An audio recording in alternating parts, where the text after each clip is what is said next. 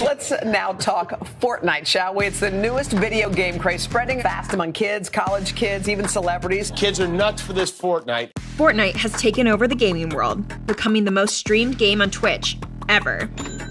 But brands are left out of the action, either tweeting from the sidelines or paying big bucks for in-game sponsorships. So when Fortnite announced a new event called Food Fight between Team Pizza and Team Burger, Wendy's saw an organic weigh-in. We found out Team Burger stored their beef in freezers.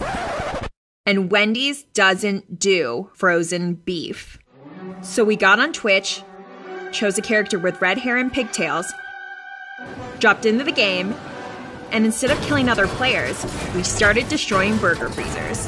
Again and again and again, for 9 hours straight.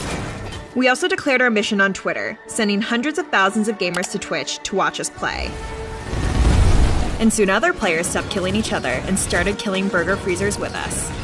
Hey, Wendy's, dude, let's go! Top Twitch streamers took notice. I saw a Wendy's stream over here, dude. Oh, you smacking the burgers freezers? This shit's lit. This kind of stuff keeps the game fresh. Thank you so much for coming to the stream, Wendy's.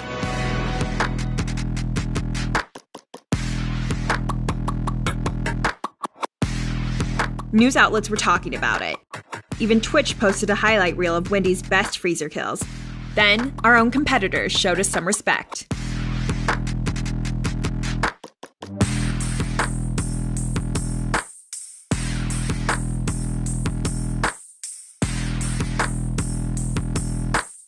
But most importantly, the game developers removed the freezers from every burger restaurant, meaning Wendy's had rid Fortnite of frozen beef forever.